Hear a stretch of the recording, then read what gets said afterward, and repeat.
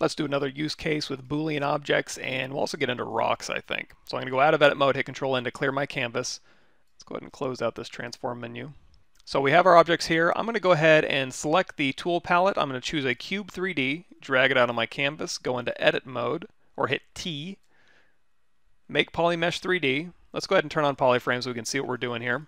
And then under the subtool menu, go ahead and hit duplicate. And with this duplicate selected, hit W to get our gizmo. Let's go ahead and scale that down uniformly. We can go ahead and turn off solo mode as well.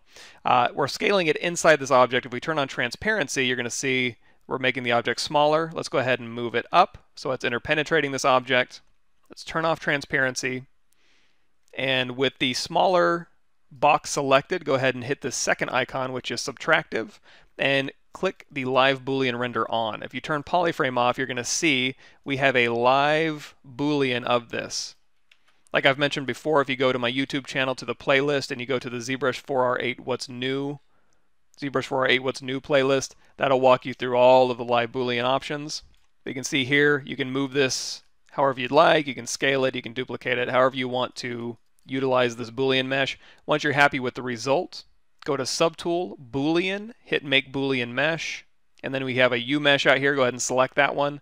And now we have a Boolean result between those two. So if you're using imported CAD data, say you're going to Z plugin, 3D Print Hub, import STL file, or you're bringing in FBX files of CAD data, you'll probably have very kind of all over the place, very harsh transitions between sharp edges like this. So one cool thing you can do with Sculptris Plus mode, if we go into our Trim Dynamic brush, which for you guys will be BTD for Trim Dynamic, you can now immediately just go across these harsh edges and go ahead and trim those down as needed. You can go back in with your H-Polish brush, and you can go ahead and polish those down. Again, we have Sculptris Plus mode turned on, so it's automatically tessellating these objects. What you may have had to do before, if we try to do Trim Dynamic with that off, you're going to see there's nothing to really trim there. There's no real geometry. The verts and the triangulation's kind of all over the place. So what you probably had to do in the past was go down here to Geometry, Dynamesh. Go ahead and crank that resolution up a little bit. Go ahead and Dynamesh this object. That replaces all of this geometry with new geometry, and now you can feel free to go through here and trim dynamic along these edges.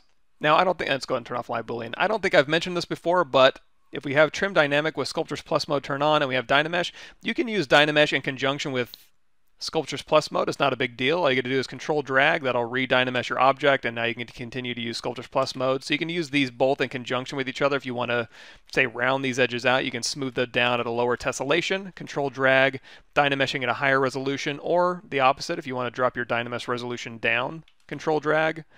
That'll lower the resolution of your object, and then you can go through here and add detail as you want to. Just keep in mind that as you're adding detail through here, and you Dynamesh at whatever resolution you're at, you will lose resolution. You'll have to, re-tessellate that, so just keep that in mind. But you can use Sculptris Plus mode and Dynamesh together as much as you'd like.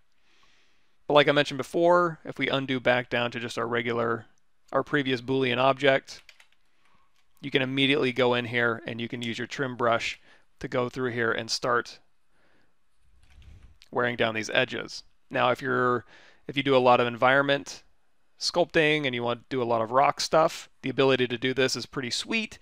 On that low resolution geometry, you can immediately hop in there and start making changes. If we hit the comma key here, you can go into your brush menu. You can say take the mallet brush, and we'll do mallet fast here, and you can use your mallet brush again with Sculptris Plus mode turned on, and you can immediately start chewing away those edges. Or you can hit the comma key, go to your brushes. Let's go to the trim area. We'll do trim smooth border, and now you can use trim smooth border to kind of just go through and chip away at these corners, again tessellating those corners on the fly. Just to demonstrate one more time, turn off Sculptris Plus mode, and there's not a whole lot you're able to do there on that geometry. Turn it back on, and you're just fine. You're able to tessellate on the fly.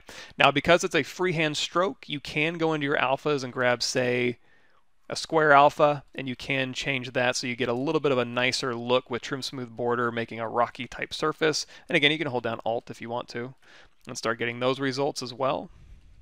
And you can go in here with your standard brush, make the Z intensity, let's make it really intense, brush size really small, and you can immediately, let's turn off L, and you can start going through here and making cracks where it's already tessellated, because the density is pretty high. Like I mentioned before, if you're going up here where there's not a lot of density, you're going to have to go along these surfaces. So you're going to see it starts kind of skipping. In these areas, not a big deal. You'll be able to sculpt with a small brush, no problem. Then these areas, it's a little tougher, so you may need to pre-prep those areas. Grab your smooth brush, take your Z intensity down to 0, smooth this area out to tessellate it a bit, and then go back in here with your standard brush, and now you're free. Bring that Z intensity back up. And now you're free to go through here and sculpt cracks all you want.